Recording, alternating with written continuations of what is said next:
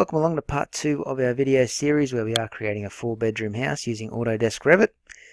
What we're going to be doing in this particular video is adding the interior walls to the house. We've already done the exterior, as you can see on your screen already. There's our 3D view showing you the exterior of the house. Okay, so it's now time to split up all the different rooms inside the house. So to do that, we're going to go up to our architecture tab at the top and select the wall feature. And we're going to change in our properties from the basic brick veneer 250 timber wall to the stud timber 70. Alright, from here we're going to start at the back of the house and add in 2 bedrooms. Okay, this little section that pokes out the back of the house is going to be split into 2 equally sized bedrooms. So with our wall tool selected, we're going to click right on the corner here, this end point. Click once, just drag your mouse down and then click again when you get into the center of this bottom exterior wall. Okay, you'll see a blue line run straight through the middle of it. And that connects them up. Just press escape once on your keyboard. That'll just drop that wall into place, but it still keeps the wall tool selected. What we're going to do now is we're going to come down the middle of this exterior wall until we see a little pink triangle appear underneath our mouse, which is right there. That shows us we've got the midpoint of that line, so we can click once and then click a second time over on this interior wall we just created.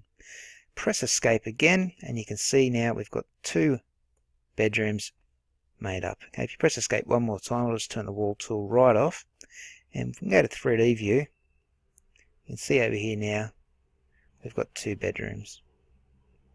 Okay, if you want to make this 3D view look a little bit more realistic, remember to go down the bottom here and hit this little cube and change it to realistic. That'll just add a splash of colour into your house with some shadows as well. Okay, so you can see we've got 2 bedrooms out the back of our house. Alright, so far so good, so I'm just going to go back to the ground floor view. And what we might do now is add in the 2-car garage. So, grab your wall tool again. We're going to stick with the basic stud timber 70 wall. I'm going to come down to this section here. Okay, you can either click on the corner or in the middle there. Doesn't really matter because we're going to have a bit of an issue that we're going to fix anyway in just a moment. So click once, bring your mouse up, 4400 we're looking for, so 4400 up. There we are. Once we get to the 4400, click and move to the right and connect it to the middle of the exterior wall there at the front of the house. Press escape twice. That turns your wall tool off and you've got your double garage added. Now the issue that I was talking about before, if we zoom back in on our starting point, you'll see the walls aren't quite aligned here. So this interior wall isn't lined up nicely with this exterior wall. Okay, so there'll be this awkward little bump in our wall if we were to run with that. We don't want that. If we go to the 3D view, you might just see that a little bit. Swing it around here. This little bump here. Doesn't look very professional, does it? It's not a nice finish. Okay, so back on our ground floor view, what we can do is align these 2 black lines here to get them matching with one another. Okay, so what I'm going to do is just click on this interior wall we added in, and up the top in your modifier ribbon that comes up, select this option here, the align option. It's a little blue and white graph. Okay, and what we're going to be doing is we're going to be clicking on this black line once here. So click once, that selects it, and it says what do you want to align that with? Well, we want to align it with this black line just here. So click on this one as well. And it just moves it over, or just nudges it over a little bit, so you've now got a perfectly straight line. Okay, and that wall in 3D will look a lot nicer if it's just a smooth wall. Alrighty, so that's our 2-car garage thrown in. So we've got 2 bedrooms and a garage so far. Next thing we might do is just come up the top section here and add in the master bedroom. There's a bit of fiddling around with this one as well, so let's grab the stud timber 70 wall again. Zoom in a bit up here.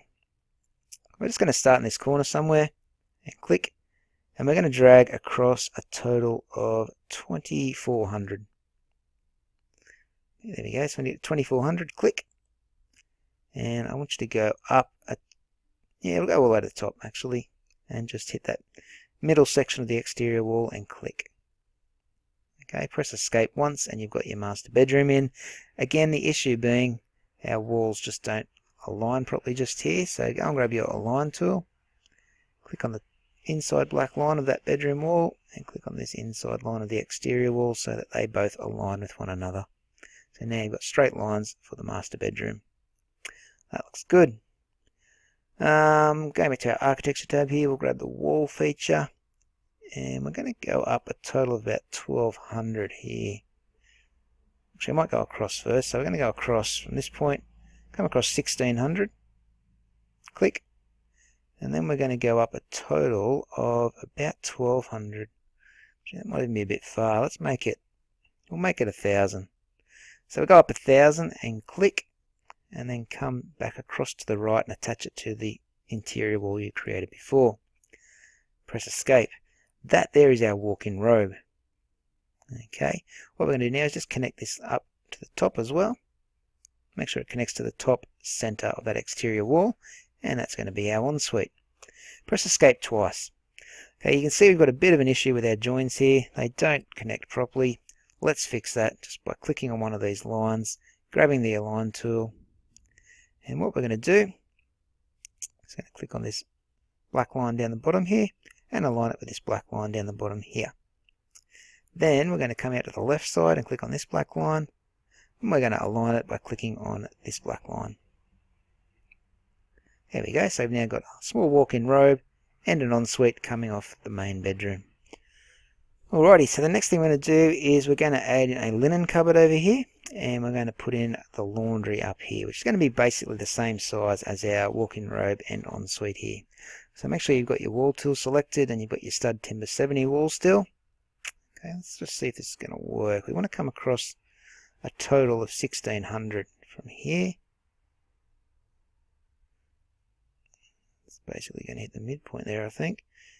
And I'm going to come all the way down to the bottom. We want to pretty much get level with this section over here.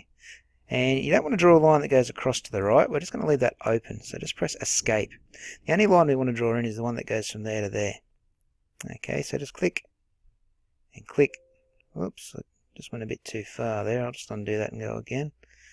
So clicking on that middle section and then clicking on that inner section, that will join that wall up.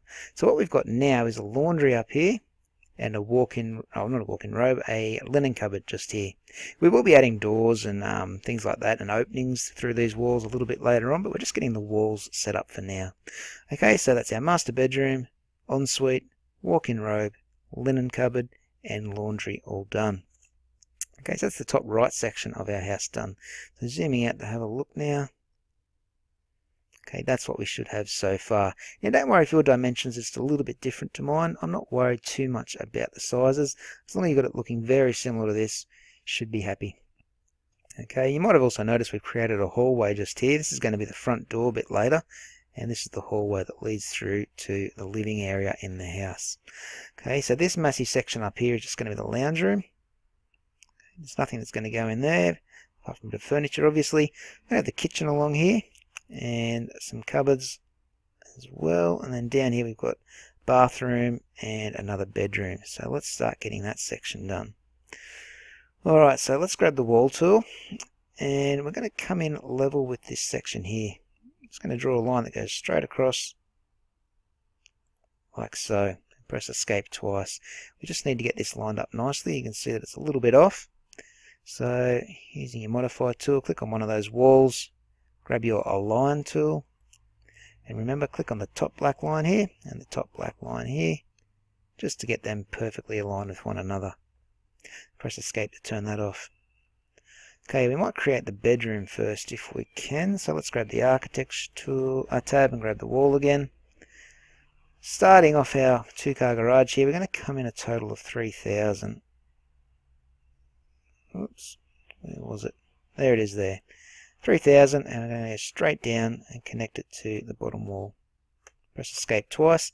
That there now is bedroom, what's the fourth bedroom now? We've got all the bedrooms drawn in now. Okay, this little section in here is what we want to change into a bathroom and basically a mini hallway. Alright, so with our wall tool selected yet again, what are we going to be doing here? 17, I'm just working out some maths here. So we've got 1700, so 1300, we need to come down here. See if it's going to let us.